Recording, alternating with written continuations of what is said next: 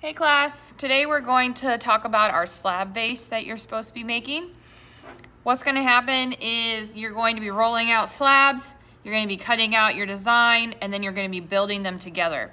Today your job is to make the patterns that you're going to trace around to create your vase. So you're going to make your pattern out of paper, and then you're going to place the pattern on top of your clay slab and cut it out with your needle tool when I'm with you next time.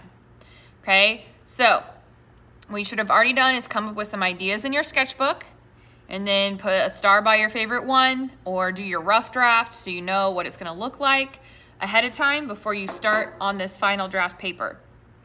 So I'm just going to use a very simple classic design for a vase. If you want to get creative, that's great. So your vase is required to be at least 10 inches tall. So I'm going to use my ruler and measure 10 inches. Now, I'm using smaller paper than what you have, but I can get it to be 10 inches. So from the bottom of my paper to here, make a little mark so I know exactly where 10 inches is, and I know I have it tall enough. So I'm gonna make at least 2 marks so I can make a straight line, connect those 2 dots to be the top of my vase. Now you don't have to do a traditional vase shape. You could do something a little bit different. As long as it's a container that can hold things, that's the main part of this, and you're using slabs to build it.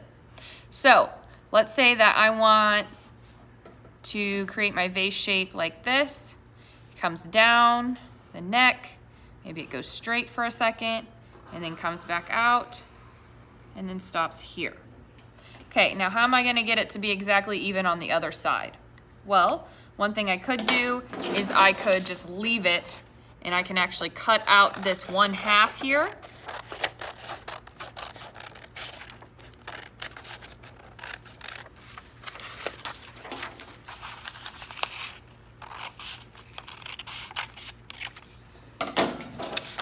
Then I can fold the paper in half. So I'm matching up the side where it sticks out the furthest to the edge of the paper there. Matching up that edge and then folding it. Then I can use my marker or pencil, trace around the vase I just made. And that way I know I'm getting a symmetrical design. Now some of you may want to try asymmetry. That means your vase is going to be different on each side. That's fine. But if you do want a symmetrical vase, this will help. Now, I've run into a problem. When I try to make this vase, this bottom is going to be too small. If I try to set this vase with a tiny, tiny flat part like that, it will not sit up and it will tip because this is bigger than this. And we can't have anything that's too top heavy.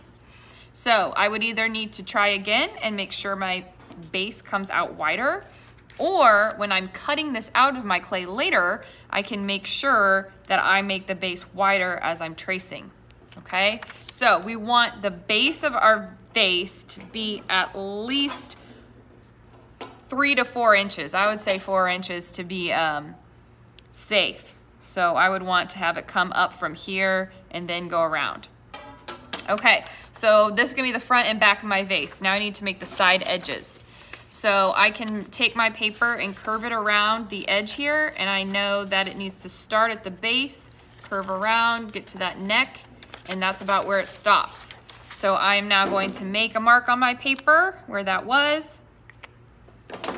I need to decide how wide my vase is going to be, okay?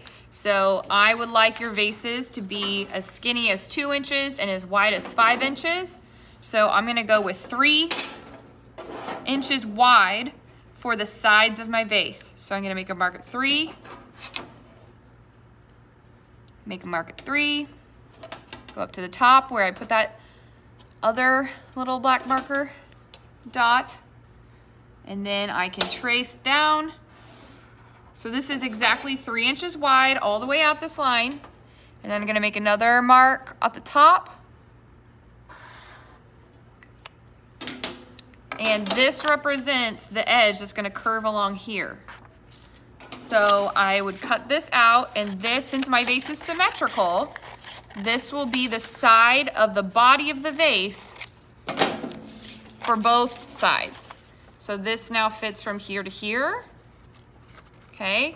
And on the other side of my vase, it would fit from here to here.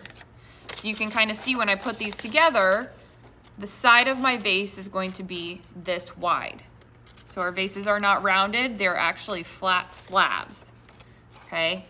The next thing I need to measure is how wide is this? I need to make a 3-inch piece that would fit there. I need to figure out how long this is, make a 3-inch piece that would go there. And last but not least, you need to make a bottom piece. So remember, I decided I wanted at least 4 inches. So I would need to modify this so that it's 4 inches wide, 3 inches wide that way. And you should have edges for your vase that are all 2 to 3 inches wide all along. You're gonna have multiple pattern pieces. So I will have one for the side, one for this part of the neck, one for this part of kind of the spout of where it pours from. So that's 1, 2, 3, and then the base, 4. Plus this is 5. So I'd actually have 5 patterns cut out so that when I do cut out my slabs, I know exactly where everything is going.